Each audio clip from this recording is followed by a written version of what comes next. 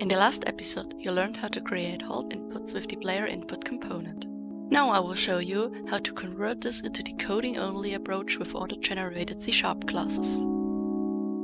Welcome, I am Valvary. Our input contains a simple movement and an interaction with a tap and with a slow tap event, which is represented by this little text. But for now, we don't need the player input component anymore, so delete it. Or at least deactivate it.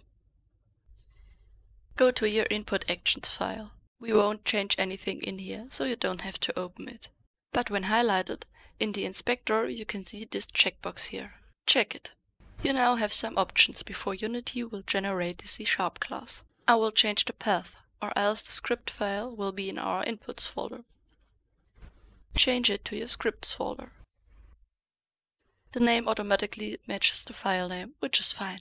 Hit apply and the script will be generated. For me it is now in my scripts folder. It looks like this, but unless you are interested, this is not of need. In our PlayerController, we will now add an object of this class. In my case, the class name is PlayerInputs. Make sure to use the correct name for you. You can find it either here, without the add, or in your file name. I'll name the variable inputs, but this part is up to you. Now we need to tell Unity to create a new instance of this class by adding this line to our awake function. Add this onEnable function to your code and enable your inputs, or else nothing from the following code will work. In the previous approach, we needed to assign the actions to our corresponding methods via the Unity UI, which was quite tedious and easy to forget. Now we can make these assignments via the code. In your onEnable function, write the following. Your input variable, inputs, dot your action map, here gameplay, dot your action. At first, let's use the movement. But now you also have to use one of our three input states, started, performed or cancelled. So let's go with performed. Now write plus, equal, and the name of our function, here onMovement. That will add the function to this action without overriding others.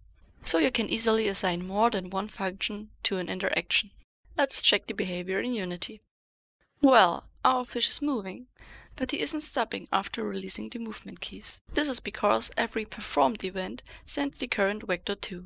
This vector 2 will only be 0 when we don't press anything. But we can gain this information from our cancel event. So let's add our onMovement method to the cancelled event as well. When we now test again, everything works like before. Quite simple, isn't it? Now let's swap the code for our interactions too. As you can see, we used all the events in our interaction method. So it's simple to see that we need to assign all three of these to this function. Without any further requirements, this will work. So let's test it. Tap and hold are working flawlessly. So currently the best advantage to the previous approach is that we can handle all of our assignments in the code without forgetting it in the Unity UI. Assigning all these states to your method may seem annoying to you. Let me show you why it is the complete opposite. In our interaction method, we currently have the switch case differentiating between exactly those three states. So why should we do this if we already know those up here? Let's split this big function into three separate ones, each with their own use case accordingly to the current state. I name them like the states and copy the inner parts of the switch case statements in there. On every interaction I also hide every UI text. This function call is now needed in all three new functions.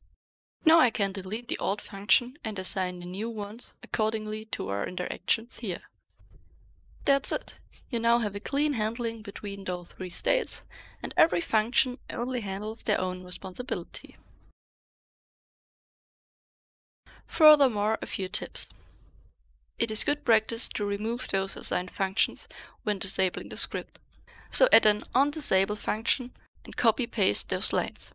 Replace the plus with a minus sign. At last you can disable the role input variable. This gives you also the opportunity to assign those methods to a specific action on the fly. Let's say when the player isn't holding anything in its hand, the interaction let him pick something from the ground. You can assign your pickup method to the interaction input. But when he is holding something, the interaction will let him use this item. So you just have to assign and remove the methods whenever is holding something state changes. This is cleaner and easier to read than if-else statements everywhere over your code. This approach with C# classes gives you a lot of cool and clean opportunities to include your inputs to your game. Many other tutorials use those, but for a beginner it might be difficult to understand what's going on. Therefore I made those 3 episodes leading to this point.